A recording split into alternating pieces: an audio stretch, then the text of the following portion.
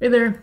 I was working on the Gruyere assignment, and I've already posted one vulnerability, and so I didn't want to post another one so other people have a chance. But I started out with the first one I found, which was the ability to change the account status to an admin, and then also I figured out that you don't even have to know the old password to be able to change an existing user's password. So then I moved on to XSS type vulnerabilities.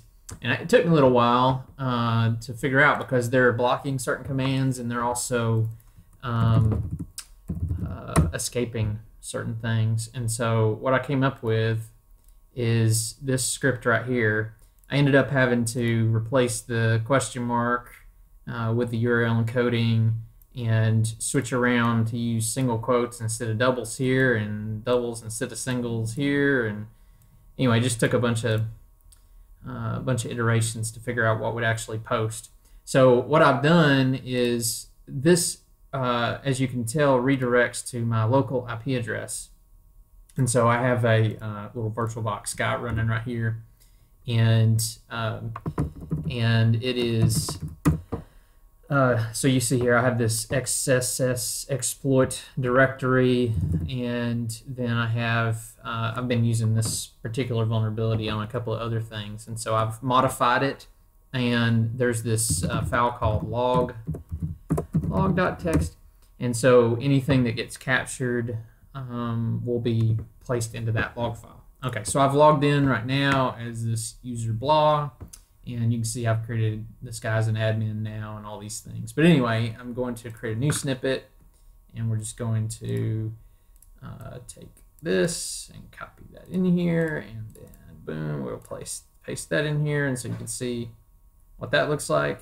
And like I said, it's going to my local IP address, and I'm pulling in the cookies from that that are stored within this user during that. So anyway, now we have this funny cat video. You know, everybody's going to want to click on it. So if you go to the home screen and I'm logged in, because of the way the site works, the very top one of my snippets is the one that everybody sees. So the first thing we want to do is we'll click on it, and then it redirects me here, and it goes, oh goodness, your session has ended. So I've pulled down the code from their website onto my server and have just edited the text here. And so I pull in the user ID and here from the cookies, and then we'll just, because we can, we'll go over here and look, and you can see I've already captured that data. So I get a couple of things. I get their the 72350067996 is the Gruyere instance that is running. I can see that it is an admin author account and that their username is blah, right? But that's not going to help me.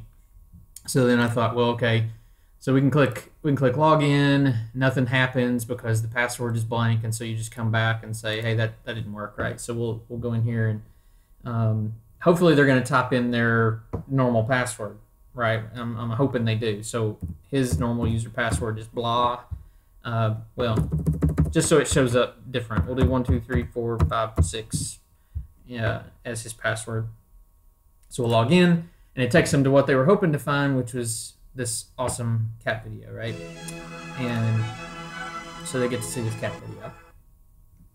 And so let's go see what we got. Now we look here. Now we got an update, and it was an action update. And okay, so we had the action before, right? But there was no password there. So now we have the action update. User ID is blah, and the password is 1 2 3 4 5 6. So we got that. So that's not very helpful because of course I am blah, so it's not going to help me. So let's sign out. Whoops, that's not going to work, right? So let's sign out of this application, and we'll sign back in. And I've already changed Bree's password through that other vulnerability I found. So now we're logged in as Bree, and so hopefully this is, you know, him. I've not actually changed the password. They're logging in as herself, and they see this funny cat video. I'm like, oh, I want that. And oops, I've been signed out, and so we're going to do 098765.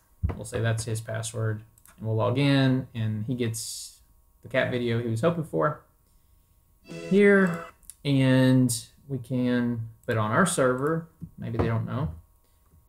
So we now have Bree's password, right? So it says user ID is Bree, and we have their password is 098765. Anyway, that's just another vulnerability that's on the site and a way to do an XSS exploit. Thanks.